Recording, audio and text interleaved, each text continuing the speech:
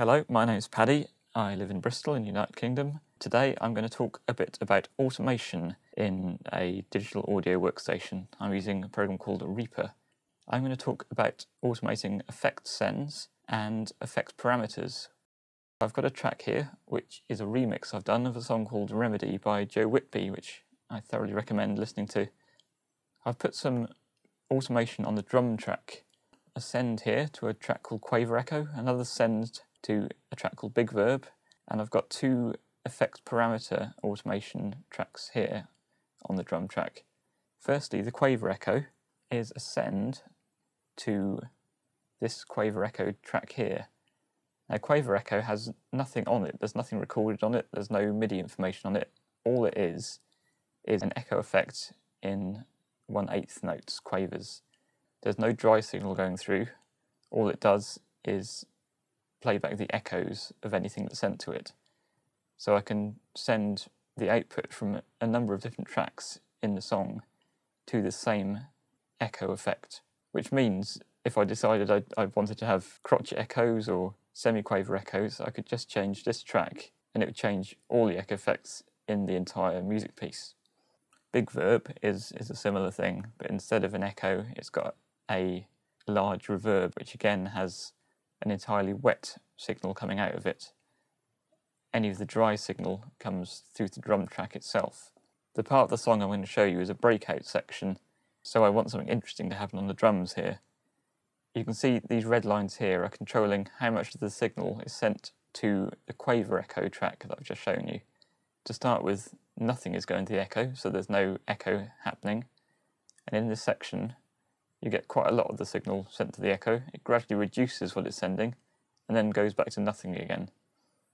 The same for the Big Verb. When this section starts, I'm going to get a big crash of reverb.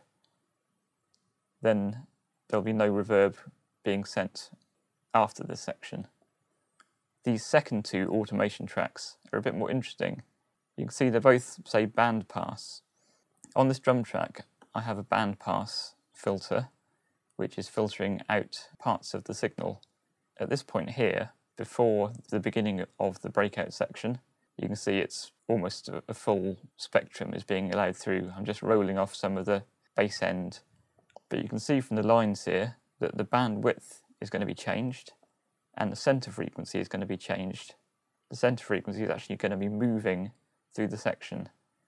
If I drag the playhead through this and you look at the bandpass filter, you'll see as I come to this section here, the band width has been reduced, and as I move through it, you will see that the center frequency is changing. And as I come out of the end, the bandwidth will increase again and the center frequency will go back to the middle. That's how it looks. How does it sound?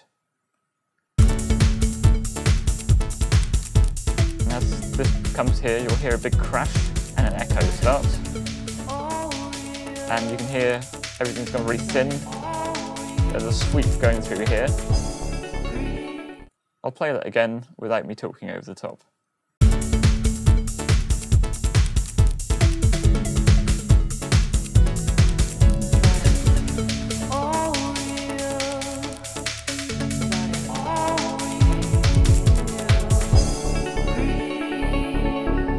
So that's the kind of thing you can do with automation, and you can automate any parameter of any effect.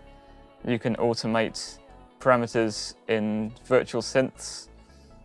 You can automate pan, volume. You can automate just about everything, which means you don't just get creative when you're playing, you can also get creative in the automation.